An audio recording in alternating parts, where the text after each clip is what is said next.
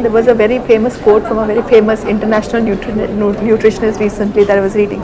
And so she said, today is the era where we are talking about lots of food faddism and lot of different nutritional plans, whether it is the Atkins diet or a ketogenic diet and number of diets, right? But what she said was the Indian food is kind of most balanced.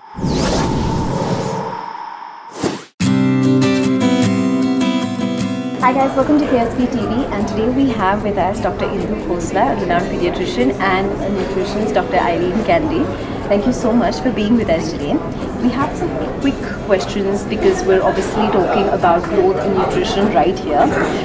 Dr. Indu, tell me what and how many hours is ideal for a child to sleep, because sleep is a very important part of growth. How much sleep does a child need varies from age to age. So like a newborn baby in the first 1 month of life will sleep about 18 to 20 hours. But by the time the baby is between 3 to 6 months, the sleep has come down to about 12 to 15 hours, and at 1 year it is anywhere between 10 to 12 hours. So you brought up this very interestingly. So what is the ideal growth mix, like a perfect thali for growth for kids? What would be a perfect mix? How much of nutrition, how much of sleep, and what are the other ingredients that go with it? Just like how when you eat food, you need your proteins, your carbs, your fats, your minerals, your vitamins. Similarly, for growth, you need a mix of many things.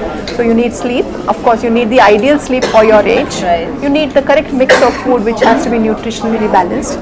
You need a good emotional support. You need physical fitness and exercise.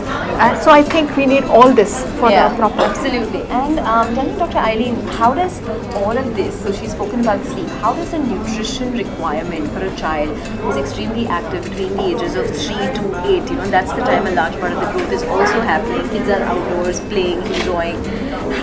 What's the nutritional requirement for that child? Okay, so we go by the guidelines and what the RDA for kids at that age is. So according to the RDA, the kids require good amount of energy, that's carbohydrates coming from at least 65% of the entire food that they eat.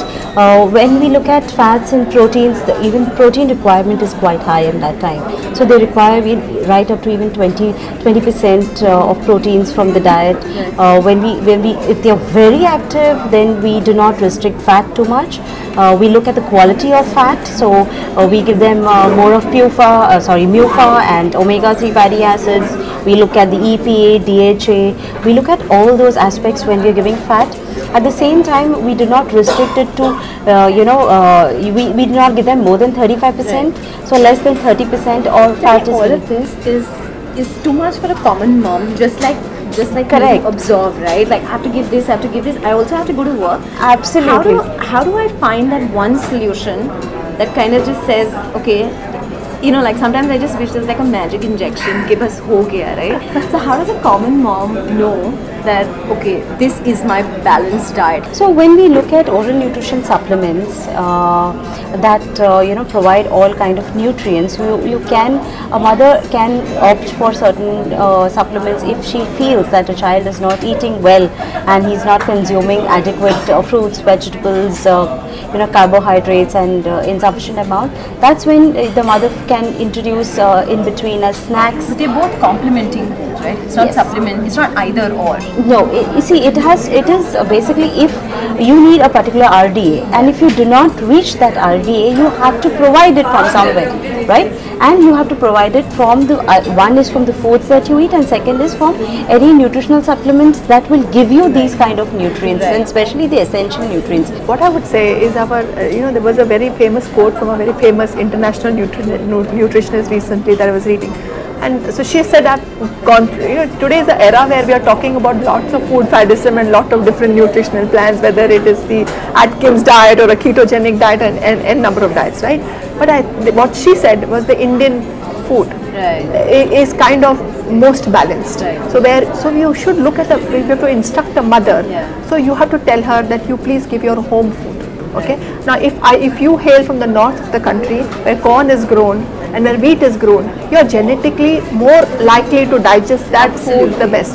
So eat fresh food. But I think don't eat processed food. The challenge is not to, is never to have. It's not an either-or situation. Yes, it's not. The three main meals, the breakfast, lunch, dinner will always be ghar ka khana. So that's the in between times, and that sometimes running out to the school bus in the morning where you feel like you don't have enough time. I think that is very critical. So I think in those two times, what would you recommend that people just pack in something like that then? So there are some foods where you can actually even pack in at this time. Say for instance, eating a cube of cheese. Yeah. Okay. So that children even take it as a snack which they like.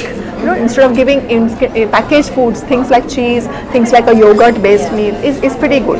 And in those kids who are very picky, a supplement like Pediasure, if you add it into their milk, and milk consumption is extremely important. It gives them their regular calcium intake right up to adolescence. So milk should be given. You can add a Pediasure into it if the child is a little fussy and not eating. So that could be a really quick, easy snack for parents. Thank you so much, guys. Absolute pleasure speaking to you. Thank you so much. It was a pleasure too. For more recipes, conversation, DIYs for kids, don't forget to subscribe to our channel and hit the bell icon so you never miss a video from Kidsstoppress.com.